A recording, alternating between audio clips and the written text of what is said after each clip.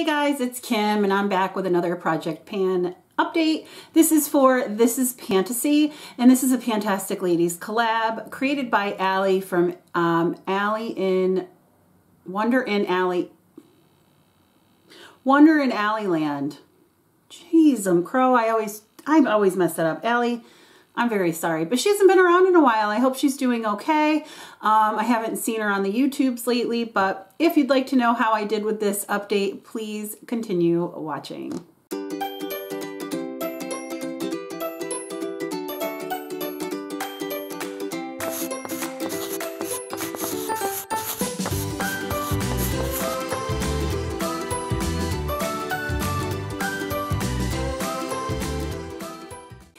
Okay, so I had been rolling in 3 prompts every month because this project ends in October, and I wanted to make sure I could work through every single prompt. October 11th is, I think, National Fantasy Day, and that's why she created this project to go until that date. So the first prompt I had is for Troll. That is an ugly creature depicted as either a giant or a dwarf. It dwells in rocks, mountains, or caves, known to be master builders, and that is a project with ugly packaging. And I chose this Dr. Pawpaw multi-purpose soothing balm with natural pawpaw, whatever the heck pawpaw is. You can use this on anything, eyes, lips, cheeks. I only use it on my lips, and it is super slow going. I am only down to there. I use this all the time at school. The good news is that the packaging is shrinking. I'm able to like bend it and stuff, but I don't know if I'm going to be able to finish this by October. I'm going to surely try, but I am so sick of this, and I'm just like, I want it gone. So come hell or high water, I'm using this. So I don't know, wish me luck. We'll see. It has a little bit of a tint to it, a red tint, but I don't know. I don't like it, but I'm going to keep using it. It did go from 24.03 to 23.74. So it is going down in weight, but it's such an annoying product. For Phoenix, that is a mythical bird known for rising from its ashes, symbolizes renewal and rebirth. That is a product that you repressed or depotted. And for that, I chose my Milk Makeup Stick in the shade Work. This is the Lip and Cheek Mini, and I depotted it into this container, and it is gone. Super excited. I even, you would have seen this in my empties, but I even dug that out. I'm very, very, very, very, very excited about this. I had been working on this for 2 years. So that is now in my empties. Actually, you haven't seen it yet in my empties, so this wasn't a spoiler. I'm going to clean this out and repress something else into it that I'm excited about because I've been wanting to repress one of my loose powders in here. So yay! That is out of my collection and out of this project. Yay! Next up is Fairy, a mythical being from folklore and romance with human form and magical powers associated with plants in springtime. So this is a plant or nature themed product, and for that I chose my Flower Beauty Balm in the shade Pinched. I was supposed to use this 10 times. I've only used it 6, and I haven't used it at all since last update. So this is sticking around, and I'm going to put it in my everyday makeup container so that I can keep using it until October. Because it is, I have this project and what else? Pan of Green Gables that's coming up to end soon. Throwback 30. So there's a couple of projects that I have that are ending sooner rather than later that I have over in that section so that I can use them a lot. Anyway, going on with the update. So next I have my Becca Anti-Fatigue Under Eye Primer, and that is for the prompt Hydra, a many-headed serpent or monster. Heads grow back when cut off. This is a product that you keep panning and panning but never finish. That could be right up there with this Pawpaw Balm. It could be right up with there with that Milk Stick, but I finished it. I'm so excited.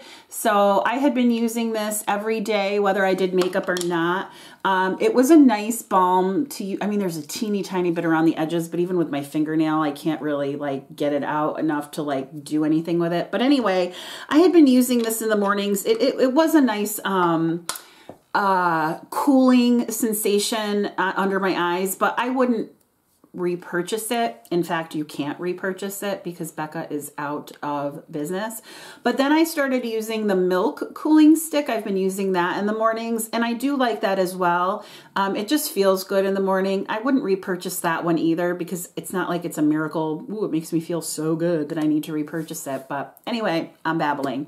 Let's get on with this. Next prompt is for unicorn, a legendary creature described as a beast with a single large pointed spiraling horn, symbolizes purity, freedom, gentleness, virginity, innocence, divinity, and magic.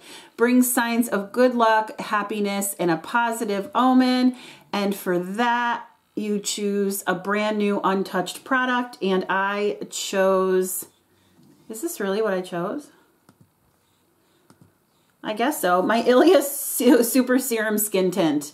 I am to use this 5 times. I've only used it once, and I haven't used it at all since the last update. So 4 more times. I like this. It's very, very light, but it suits me for some reason. It does look good on my skin, and I do like this so far. So staying in for another 4 uses.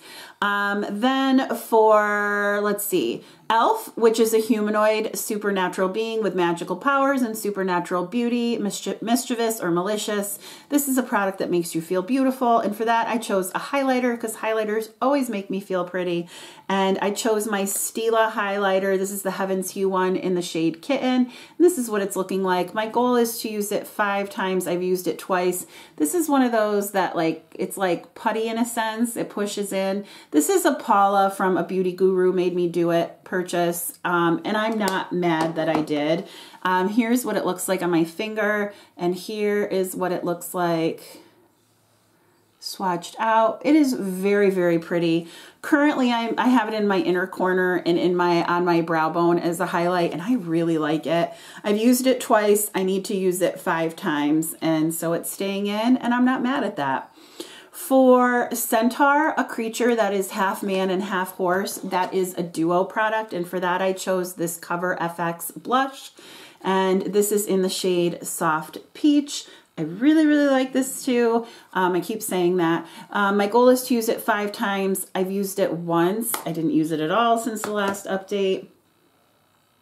So here this is, and I'll swatch them both on top of each other. So there are the 3 shades that you can mix because what I did was I did the shimmer and then the matte, and then I mixed them together to do that. So that's usually what I do is I just tap in both shades and I mix them up together. So yeah, so that's staying in. I have to use it 4 more times, and I'm going to put it over in my makeup drawer as well. For Gnome, that is a dwarfish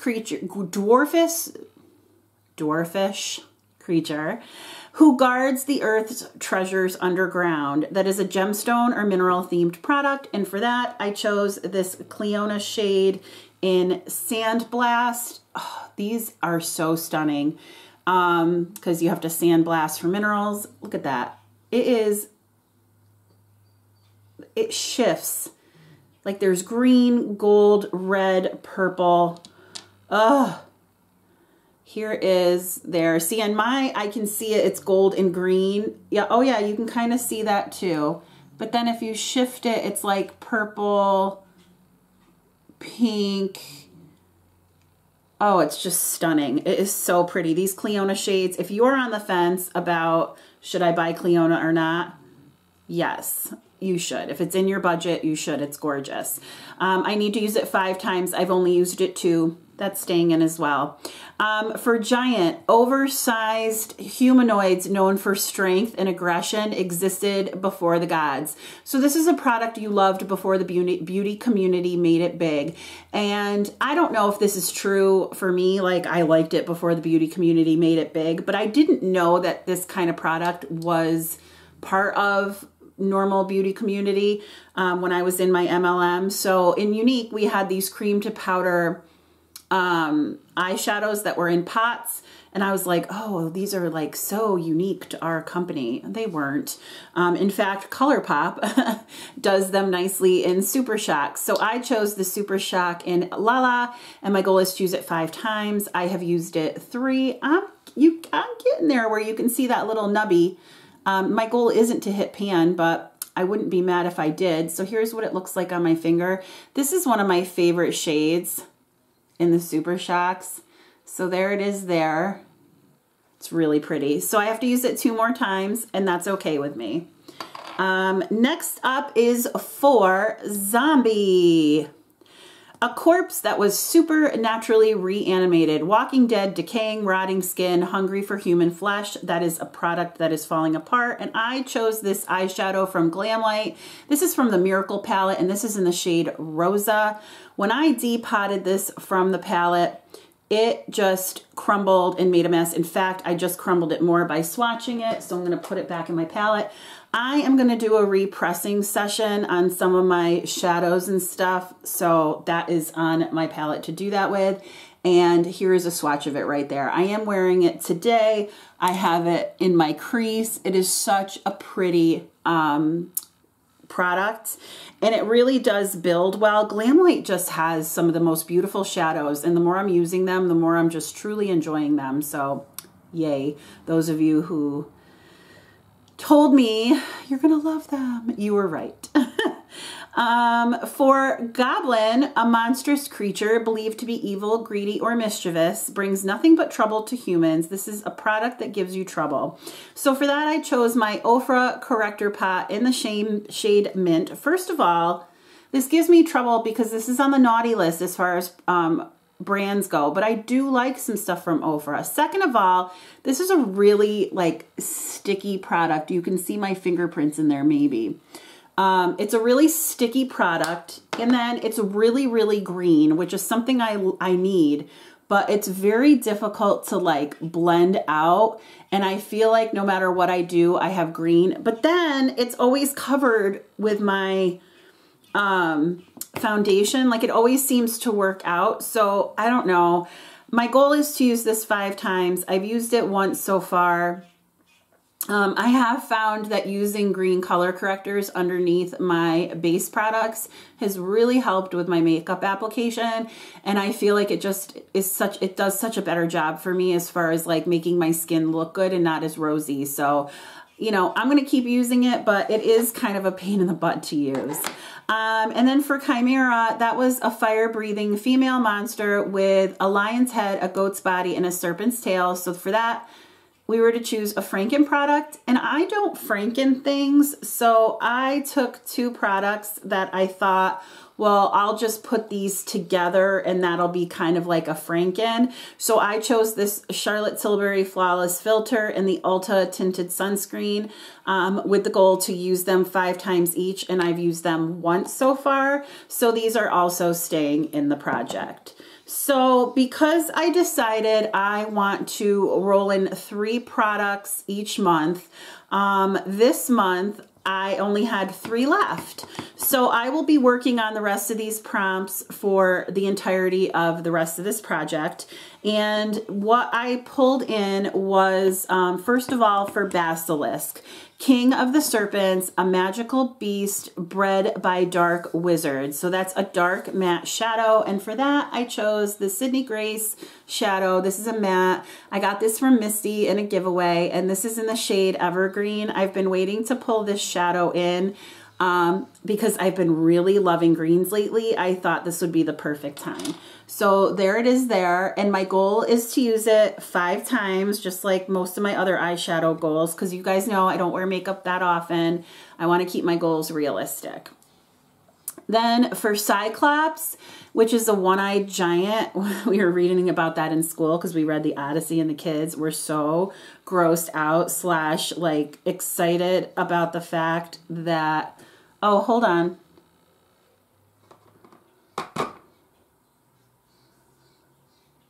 Hey. Hey, did you wake up? Well, hey everybody, say hi to Amy from Curly Loves Beauty and Books. I'm filming right now. I'll call you right back. Bye.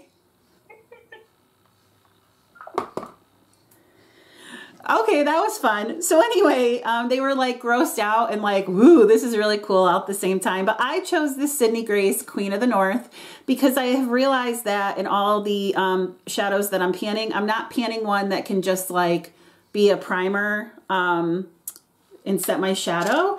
So there is that. And then finally for Witch or Wizard, a person who practices magic derived from supernatural, occult, or arcane sources, a magic themed product. And for that, I chose my Cleona shadow in the shade Bloodline. My thought with this was that there's always like a bloodline when it comes to like these magically derived creatures and stuff. You always have to go back and look at the bloodline, at least in the books that I read. So here this is, oh my gosh, this is so gorgeous. Ah, it's like purple, pink, gold. Oh my gosh, loving it. So yeah, so this is my update for This is Pantasy. I am really loving the products that I have chosen. I'm excited that this is ending in October, not because I don't like this project, because I really, really do, being an English teacher, hello. But it'll give me time to really focus in on these products and then move them out and work on other things. So anyway, if you like this video, please give it a thumbs up. And if you liked me, please consider subscribing. I hope you have a great day or night wherever you are, and I will talk to you soon. Bye.